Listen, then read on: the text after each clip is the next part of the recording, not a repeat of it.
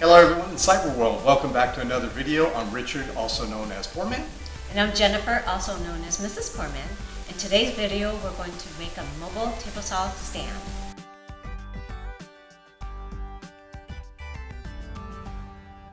So today we're going to be making a table saw stand that's kind of a continuation from the workbench that we made last week. The idea behind this, instead of making a single stand for all my miter saw and my table saw, is that with this mobility of the table saw stand, I can move it into either a vertical or horizontally so that I can feed wood that may be wider or longer and have a table feed on the other side that's appropriate.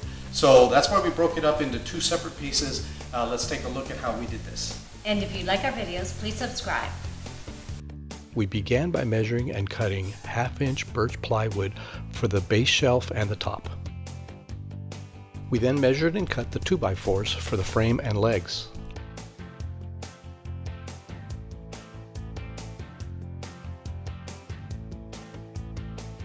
Because this project is part of an inexpensive workbench, I was not particularly worried about perfection by planing boards to the exact same measurements or bracing the parts to an exact 90 degrees, so I pretty much eyeballed everything while assembling. Yes, I should have used a mallet for this, but Tim the Toolman Taylor wouldn't.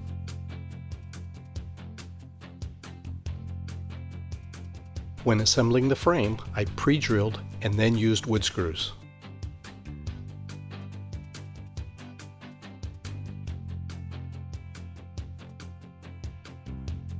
I traced a 2x4 on the base where I was going to cut a hole for the legs.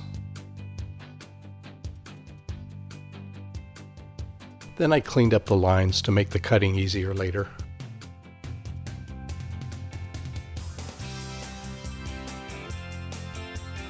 I drilled holes and then used jigsaw to cut out the holes for the legs. I placed the board on the bottom frame and then inserted the 2x4s.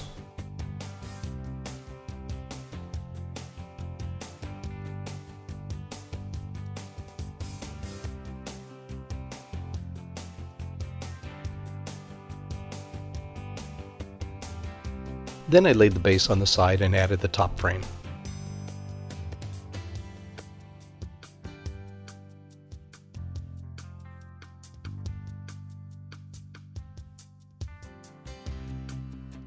Well, I got smart this time and used a hammer to tap it in place.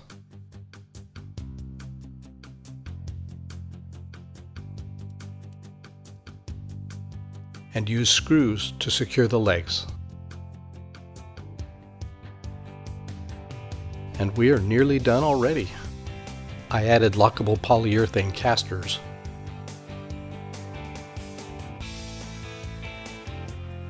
Then brought out the table saw, which I'll bolt down later, and we are good to go.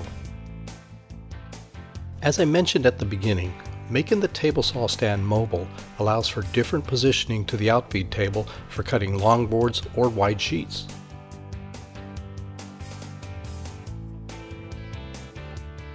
And there you have it, easy peasy.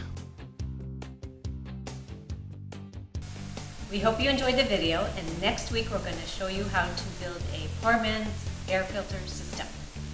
So until then, bye-bye.